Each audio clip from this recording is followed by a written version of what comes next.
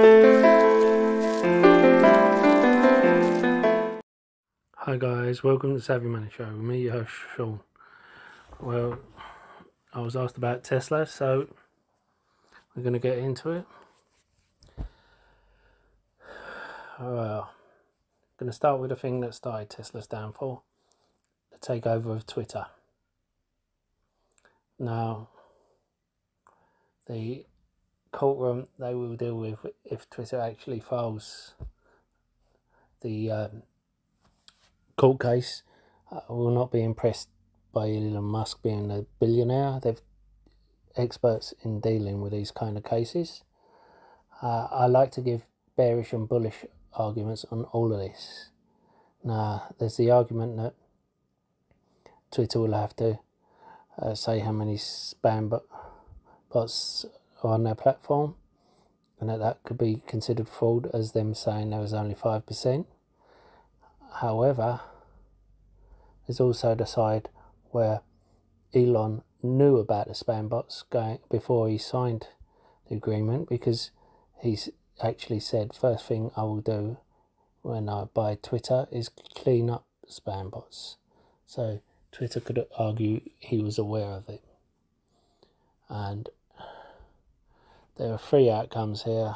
Either they find in Elon Musk's favour and he doesn't have to pay anything. They find in Twitter's favour he has to pay $1 billion to walk away, or he has to pay $44 billion and take over the company.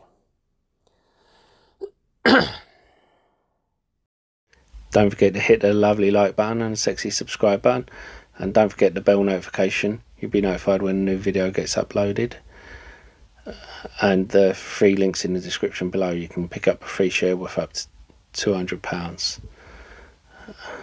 And check out our Discord. And if you want a more in-depth analysis of any stock or market conditions, then why not look at our upgraded membership program and support us. Now we talk about Germany. We heard Elon on a call speaking about how a couple of the factories, including the Germany one, was like throwing money into a furnace. Now, you could argue every factory is like that at the start, and then it starts paying off dividends. However, in case you didn't know, Germany has just started rationing their electricity so that each resident will only be allowed, according to reports, don't quote me on this, 1 hour of electricity, 1 hour of hot water a day. And the thing is, if you're only allowed 1 hour of electricity a day, then that's not going to help his plant run. It can, of course, be a temporary measure while they get gas and electric from another country, and they may well be rewarded by the German government for sticking with them. But as I said, there's a lot of mays, ifs. I am a Tesla shareholder. Do not think I'm ragging on them.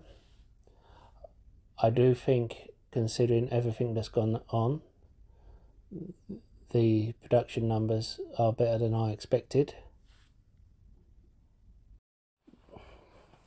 But anyway, this is all because Germany heavily rely on Russia for their oil and gas, and the Nord Stream 2 pipeline.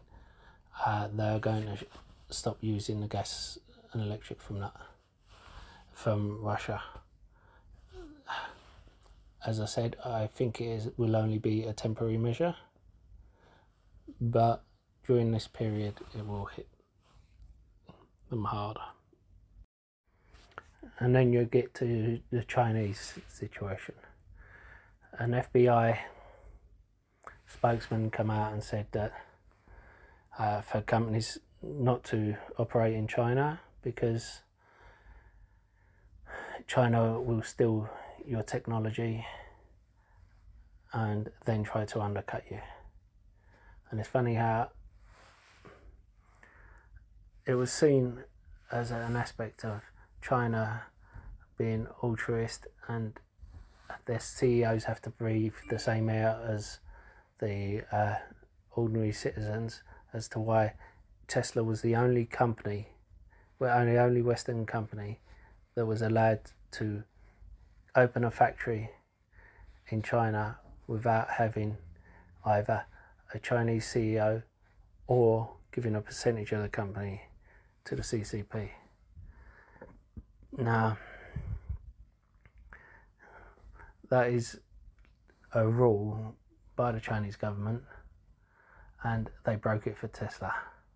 And then from then, all of a sudden, all these EV companies spun up. I'm not saying they have stolen technology from Tesla, but it's funny how BYD suddenly started to outsell Tesla, and there was reports of Tesla trying to sue the company for stealing their tech, which went nowhere. Now, Tesla has always been overvalued from a fundamental standpoint, but it was always on the basis that they are a leader in full self-driving, and which is a lot like sonar for cars. And the problem is they have issues with it. They keep pushing it back, and of course there's always all these reports about people dying in Tesla car. Well, people, no offense, people die in every car, and they're, at this point, I'm not expert enough to say whether it's better or worse than any other car. All I can say is that Waymo, owned by Google, seems to be, which was apparently way behind, seems to be going on leaps and bounds in the last year. And this isn't me pushing for Google or Waymo, because I would love for Tesla to actually be the first. It is me saying how they seem to be dragging their heels on it, and I don't know what is happening, and I don't know if it's just fine-tuning. They could come out with it at any point. I do think full self-driving, whoever comes out with it, whether it's Waymo, Tesla or another company, that it's a massive opportunity, not just for the robo-taxis, but also as a driving aid for people who cannot see, who are partially sighted. Elon Musk has spoken about a robo-van. Personally, when there's so much that he's promised already that hasn't come out yet, I think it is just him trying to divert from the fact that, sorry about this, that he has twins with Neuralink executive Siobhan Zillis. But what do I know? I'm just some idiot on the internet. Don't forget to hit the like button, comment in the box below, and subscribe. Whether you're a holder, whether you agree with some of mine, a thesis, or whether you disagree. Fact matter is one thing we can all agree on, is that earnings are always a gamble. But we can see here, you have everyone thought it was going to go down and it went up, and then you can see everyone cheering who wasn't a Tesla shareholder about it going down, but it looks like it's consolidating, like it can get ready for another leg up. I'll see you in the next video.